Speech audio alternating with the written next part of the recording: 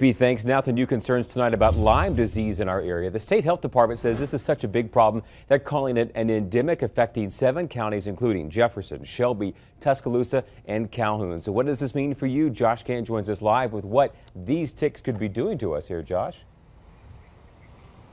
Yeah, hey there, Jonathan. If you're walking through the woods or some tall grass like this, be on the lookout for ticks. They're about the size of sesame seeds, and now we're told they're spreading throughout some of Alabama's most populated counties.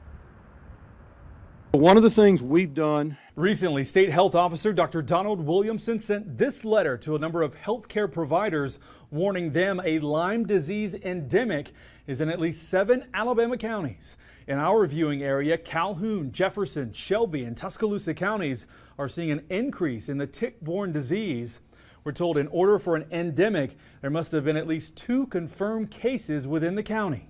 There's no evidence that you're ever free of the bacteria. We spoke with Kevin Wolf through Skype from Montgomery. Wolf's son had Lyme disease for a few years. He still has residual effects. Wolf says it took some time for doctors to diagnose his son because he says doctors told him Lyme doesn't exist in Alabama. In the wake of that, Wolf started the Alabama Lyme Disease Association. Wolf says Williamson's letter is a good step in the right direction of warning about a disease that is more common than you might think. I think that's the first major hurdle we have to get over, is for physicians to understand that it's a problem here, and not to blow off an obvious case of Lyme disease just based on the misconception that we don't have it here.